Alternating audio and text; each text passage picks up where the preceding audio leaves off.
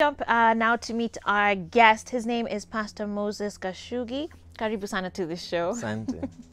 Great to have you here today. Right. And we're going to be talking about why scorekeeping is killing your relationship. Often in relationships, we have this attitude of, what have you done for me lately? Or, but last time I'm the one who whatever, or I'm always the one who's doing XYZ or contributing ABC. Yes. And so you find that your relationship slowly starts to get to a place where you're doing things for your spouse only if they've done it back for you. Yes. And that's dangerous territory, isn't it? Very. And it's the expectations we put on one another. So if it's a husband, you have this expectation that because I bought you a car yesterday, and we can have sex the whole of this week. So if she doesn't do that, you feel disappointed. It's because your motive, even for the gift you gave, was attached to something. The other day I was talking with my wife and you're saying, I'm doing this, but no strings attached. This is purely from my heart. Because you don't want to make someone feel manipulated. Yeah. I am not doing this to manipulate you. You know, you can manipulate lovingly. I can decide today I'm cooking for my wife because I don't want her to get tired because I want something else in the evening. That's a bit manipulative. We need to look at things like the way Jesus or our Father did, that he gave his son without forcing us and saying everybody must get saved. Right. He says, whoever is willing, I have given you the gift. So I'm giving you this gift of love. And it's not that I truly expect you to do something back for me. So this keeping scores of the things we've done for each other, it brings in a sense of manipulation, which is not healthy for the relationship. Do whatever you're doing out of love. Right. Whatever you feel led to do for your spouse or your children, even with our children, you do nice things to them. Do you expect them? Tell them, I bought for you candy yesterday. Yesterday I paid your school fees, so please wash the house. You know, we shouldn't do that to one another. Yeah. It really affects the mood, the excitement, and people do feel manipulated. Right. And I guess that brings out then that a true relationship really is about that sacrificial love. Yes. Because it's you're doing it without expecting anything You're not back expecting in return. anything. And if you do get it back, well and good. But don't use that to get something back, because you might be very disappointed, especially for couples in a relationship. If that is how you taught one another, then there will always be this standard you're trying to meet. I have to work hard to do this because I know my wife will do this for me or my husband will do this for me. And it's always about, it even brings in a sense of competition, that you're trying to outdo one another, who is taking out the other one more, who is buying more gifts. It looks good to outsiders, you get, But it's between the two of you, destructive. it's not touched on real things. It's on substances. It's on material things. If your relationship is truly tested, then it will not stand the test of time in a long time. When the gifts run out, when the money maybe runs out, when you can no longer maybe take your spouse out as you used to do before, like now with COVID and all these challenges, then you ask yourself, so why were you doing these things to me before? Is it because you had the money? Is it because then I was young, now I'm old, I'm no longer attractive, so you don't do the things you used to do for me then? And maybe I can't give you back what you used to expect from me. Yeah. And maybe then, because you've mentioned already competition, maybe we can talk about some of the other sort of negative traits that this keeping score business in a relationship actually brings out, you know, between partners. Yeah. There's also the other side. Apart from the good things, where you do good things, we can also keep scores in terms of offenses. So your spouse offended you yesterday. They asked for forgiveness. 2 weeks later, you're there reminding them, but I forgave you 2 weeks ago over the same thing. Right. So if you're always remembering, you know, there's the one you've discussed before, you are using the good, but also you can use the bad. You're always remembering what they did to you and what they didn't do to you 2 years ago. What that does to that relationship, it brings a lot of tension. And then people do feel like they have to perform. I know that as a human being, let's say for me, for example, I can say maybe I have a problem with anger. So last week I got angry and I asked for forgiveness. When I asked for forgiveness, it didn't mean that I'll never do it again. I was just acknowledging that I have a problem, but it doesn't mean next week I may not be angry again. I might need your forgiveness again. Okay. So you don't keep reminding me, but I forgive you for the same thing. You know, I'm still working on this thing. Nobody is perfect. Okay. Let's not put these high expectations on one another that we are not able to meet. Okay. If I'm not able to come home every day at 7, that is my thing I'm working on. So when couples remind one another of these offenses and stuff, it really affects even the joy. The joy is taken away from that relationship, and then there's always a lack of compassion. Because and even if I come to you, you won't forgive me. Right. Or even if I come to you, you remind me what I did yesterday. Yeah. Everybody is working on their weaknesses. Some change, some never change. True. If someone is changing, we bless the Lord. If someone has decided that's how they're going to live, I think you have to learn now to forgive every day. Yeah. As Jesus taught us that, forgive 77 times, because someone will always offend you. And your spouse will be the best person to offend you every day, because you're living with them every day. Yes. And in many ways, I guess also the whole idea of keeping score in relationships, it's already biased. It is. Even the score card, score measure, score Yes. system, scoring Yes. system Yeah. is already biased and unfair, because there's many other things that we just cannot track, good and bad. But also, everyone has a different scoring system, because Yes. it is your opinion, it is your objectiveness or unobjectiveness to it. And so there'd be many factors that would sort of be associated with trying to really measure if your partner is being good to you. What do you use? Yes. Yeah, what do you use? People have different love languages. So to one person, he may not be good because, you know, he's not buying you lavish gifts. Yes. But the one who is receiving lavish gifts is jealous of you because your partner is actually there. Yes. He's giving you time. True. And then we tend to compare our relationships with others. I saw what Wahiga did to Joyce, so let me go do that to my wife. You might be surprised. For my wife, she doesn't like flowers. So if I take to her flowers because I saw someone else taking flowers and she's not happy, Yeah, I'll be like, man, it doesn't matter. no, her love language is different. Maybe it's chocolate or something else. So even understanding one another's love language is very, very important. Sure. Because that's how they interpret your love for them. Okay. For somebody else, just being home on time, that's their gift. Means a lot, yeah. That's their gift, because there's a husband who never turns up. Even with COVID, they always have a reason to be late. So you don't compare yourself with another family. Okay. Work out your own garden. And you know, couples know each other. Even if we were to pretend to outsiders, couples do know each other. They know what works out for them and what doesn't. All right. Yes. Well, I want us to take a break right now. And when we come back, we're going to be continuing with this discussion. You can send in your questions to 22999. You can also reach us on Facebook at Switch TV Kenya. And even maybe we'll talk about then what to do when sort of, because you've said, you know, give people a chance to sort of learn. But if you've been giving them many chances Every day. and they're not graduating, what do you do with this person? They repeat the class. They keep repeating the class. What we do, 22999 is the SMS line. Stay tuned.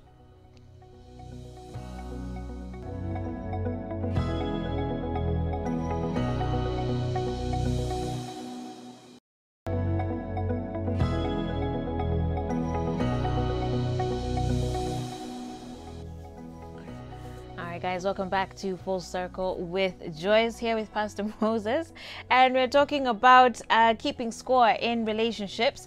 And there's some messages that have come in, of course, relating to this topic. So let me just read a few as we begin trying to address these. Someone here says, hey Joyce, relationship scorekeeping is not really healthy. I broke up with my boyfriend a while back and he asked me to return all the gifts one by one. All the gifts he has ever bought, and told me I was an investment. Wololo. Hey, Mayo. Yeah. That's rough. That is just, that tells you everything he did. That's petty. He though. had an That's honest. expectation. That's kind of petty. He had an expectation that was not But met. it's an so investment. It's an investment. It's business. So if I'm not getting the profits, what's the purpose of the Yani business? kila kitu ukaunt tu moja mbili. Hey, that's kind That's why of people petty. do prenups, because so that in case we divorce, we don't have arguments. That's petty though. Oh my goodness. Okay, mwingine amesema gotea pasi, he's a blessing, especially his book. My trust was broken once and I have tried to trust again, but I can't. What do I do? Another says, hey Joyce, thanks for the discussion. To be honest, what you're saying is not realistic. I've lived a life where I used to forgive my partner every day.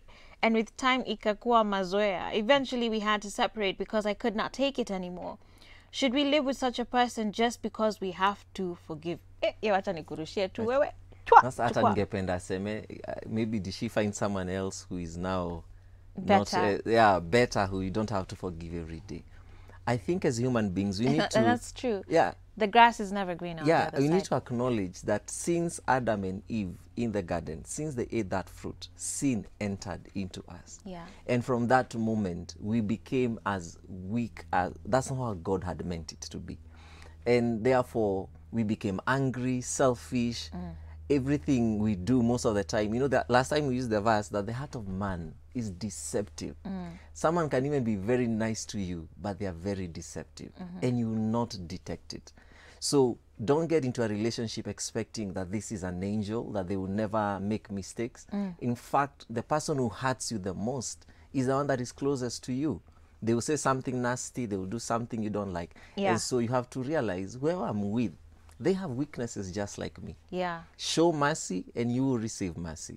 If you show, if you show judgment and criticism and resentment, when you need it back one day, you will get the same measure that you gave to somebody else. Right. So I don't know whether she moved on and found someone better, but we will always have people who will hurt us.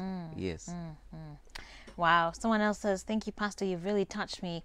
We have the same problem with my wife. She's always and constantly reminding me of my past mistakes. Houston here says, my question is, what if you are the partner who tries his best to graduate that class, but it has almost been impossible and your partner doesn't seem to understand you? What should you do? So those two obviously quite related, that they've been maybe making an effort. It's taking a little longer than their partner would like, and they're sort of being judged for it now. Yeah. But what's the honest way of actually managing that in a relationship? You know, because as you've said, we're human beings. If this is something we've been talking about for a very long time, like how patient am I supposed to be? Exactly the way the word sounds. It's patience. And then there's a verse that says that love endures long. We don't want that. No, we don't want that. If I forgive you of maybe cheating yesterday, and maybe it's been your problem before you got married, you had that problem, you to sleep around. It was an addiction. And you're trying to come out and stop it.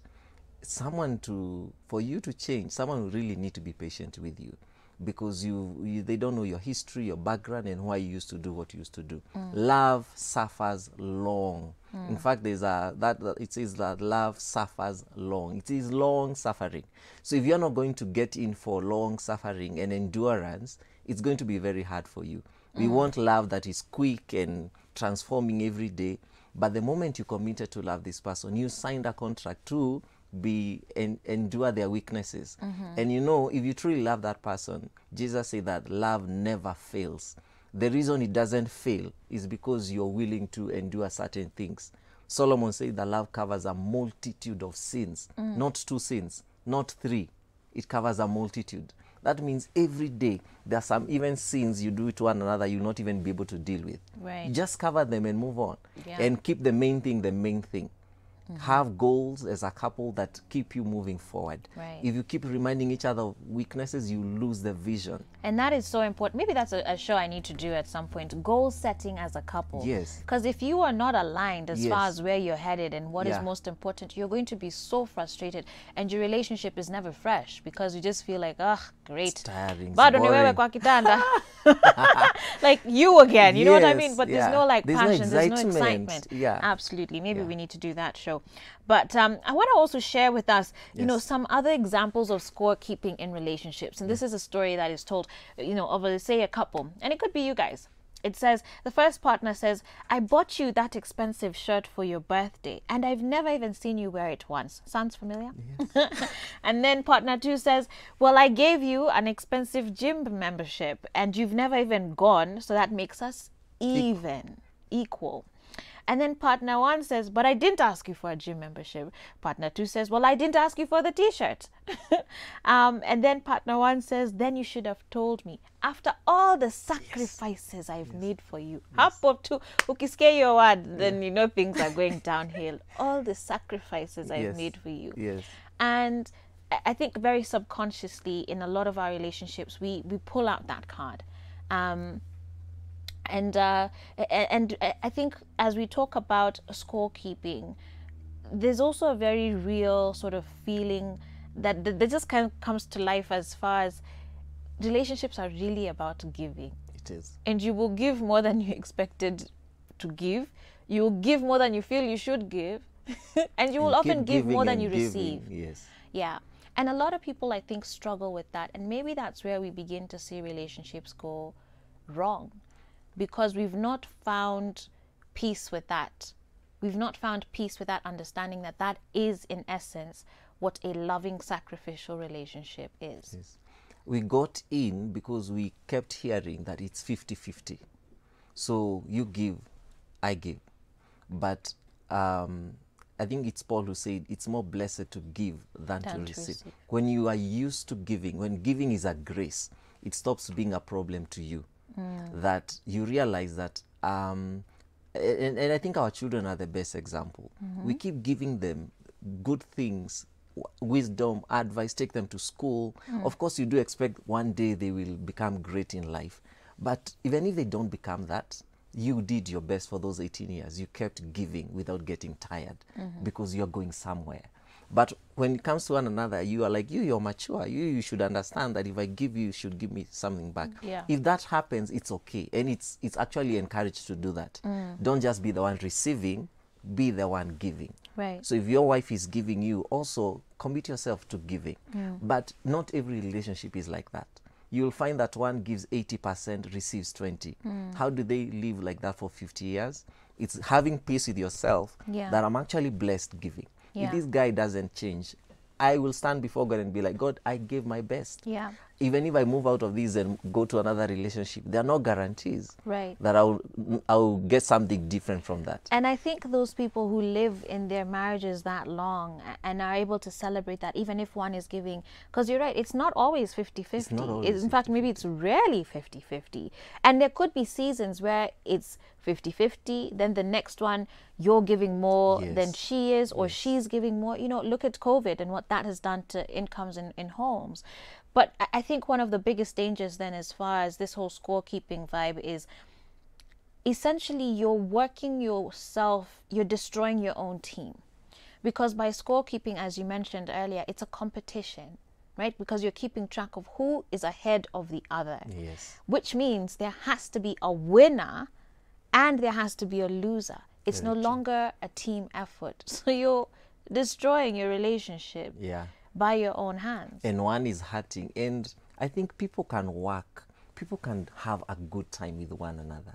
If, as you said, if you keep the main thing, then you always realize that wherever we are going together, we will need to now, and it's good you have that show, as you said, if you have these goals that you're working towards, then even that giving and taking becomes more constant. Because assuming we're working on a project, there's something you'll bring in as my wife, I'll bring in as a husband, and we are working towards it. But if we're always fighting one another, then you realize now you have to remember, but yesterday I forgive you, and yesterday you didn't come home, or yesterday you didn't do this for me. And you keep going around the same mountain, and you lose the... So you'll find a husband has gone to another town, done projects, maybe with another Chile, they've achieved stuff with another lady, and they are doing projects because they agree more. And you're here, you're still nagging and complaining, and you're losing.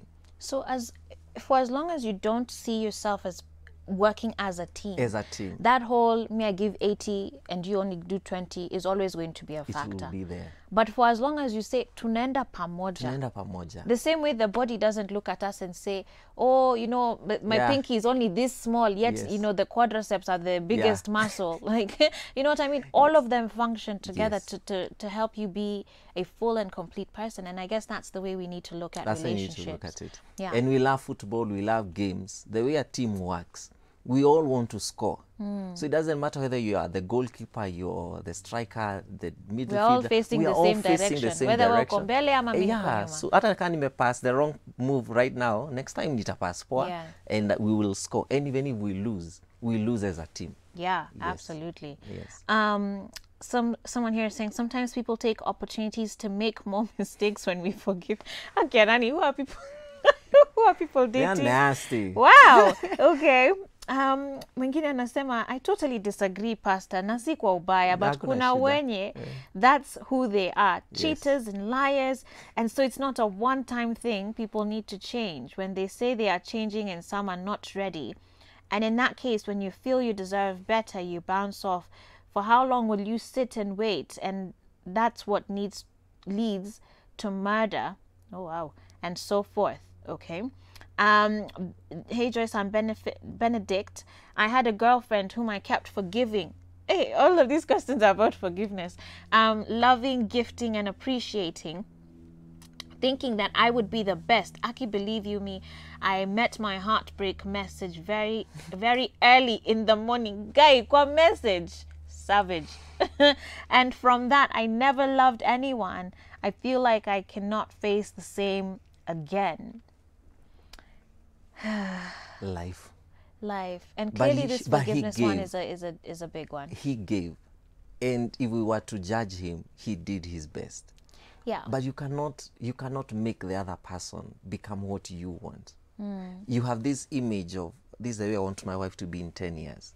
If she doesn't, there's a couple, they're not yet married, and they said, we want to get married in 2023 when our finances are okay and everybody's working and have an income. And I asked them, what if that never happens?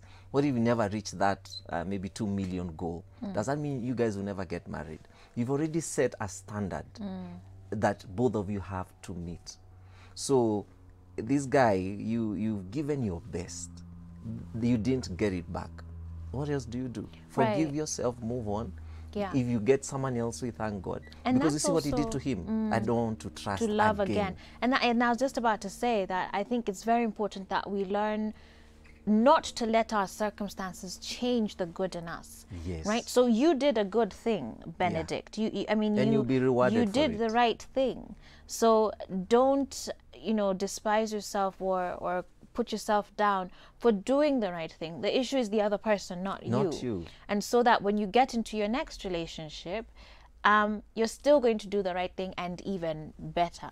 I think the problem is when we do this, we kind of carry that baggage into the next relationship, and we realize that we've been like just decreasing ourselves. We've been at 100, but by the time you end up at your next relationship, because of your bitterness and doubt and anxiety, you're at like a 70. So broken to pieces, so you're not whole. Yeah, absolutely. Someone else says, good morning, Joyce. This topic is really hitting home. My 9-year marriage is on its deathbed because of the things you're talking about in studio. I feel wasted, and I'm asking for prayers and grace to get through this hardest period of my life. There are people who are literally in the midst of this right now, and maybe this scorekeeping has gone on already. This conversation is almost a little too late for them. It's gone on for such a long time that, maybe they have the same sentiments like, and I don't know how we're going to resuscitate this thing. What would be your encouragement to this one? 9 years, that she's tried. They fought every battle they could fight, but it's not too late. I would say it's not too late. There is counseling. You can look for someone to talk to, because I also realize some of the things we struggle with in our marriages, if there was someone else walking with us, first you realize you're not unique. Your weaknesses are not just you. Someone else has almost similar things. And so have someone you can talk to, open up to. Try all options possible before you say it's over. The same way you started, you had a committee, you talked to your parents, your pastors before you got married. Before you say it's quit, try all that whole cycle. Talk to somebody. Some of the things my wife and I have overcome, it's because we were open to someone, and someone was willing to walk with us. It wasn't a one-day thing, it's every day. So, and for 9 years, it means she's endured long. Yeah. But there's still some grace in her, there's some love in her, and there's hope even for the partner. Right. If at some point they really don't want to change, you would have done your best. And I believe when you stand before God, you say, Lord, I did my best. If they are not changing, they are still cheating, they are still violent, then we have other options. But try your best, talk to somebody, involve maybe your best couple, your pastor or a counselor, if it is those serious things that make people separate. And we pray that theirs will not end up in divorce. We do pray it doesn't end up in divorce. Absolutely. In Jesus' name. Amen to Amen. that. Wow, Pastor Moses, thank you so much for coming on to the show today. Amen. Great conversation with you, and certainly I hope that people would be challenged, you know, even for those of you who are single, hoping to be in a relationship at some point. Start asking yourself whether you're that type of friend who's a scorekeeper. Yeah. Because we're just giving you a tip right now. You will ruin your own relationship by your own words and your own actions. And to those of you who are dating, to those of you who are married, the same thing as well. Love has to be sacrificial. I think that's the beauty And love of it. hurts. And love hurts. Love does hurt. That's why love is a choice, not a feeling. So you people who wake up today, you're in love with this one, by lunchtime you're in love with that other person, out. Just next WhatsApp group. Thank you very much. Next. Left. Thank you very much, Pastor Moses. Yes, With that thank said, you for guys, inviting me. you're most welcome. You're most welcome. Yes. Do you want to share your handles, by the way, in case someone wants to reach you? Yeah, on Facebook, Moses Blessed. You'll see my photo there holding a book. On Twitter, Moses Gashugi. And on Instagram, Moses Blessed. All right. Yes. Okay, guys, we'll be back after this.